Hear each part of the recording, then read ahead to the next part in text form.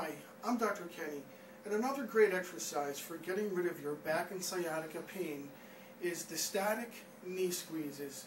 Basically, you're just going to lay on the floor or on a physical therapy table, and you're going to have a chair like this, put your legs over top.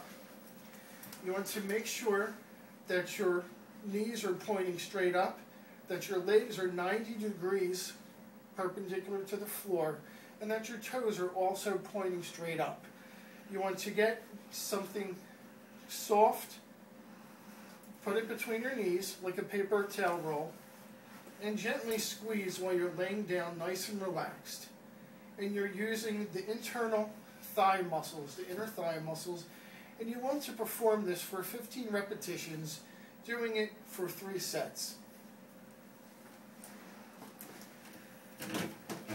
Please stay tuned for more exercises to get rid of your low back and sciatica pain fast. Thank you.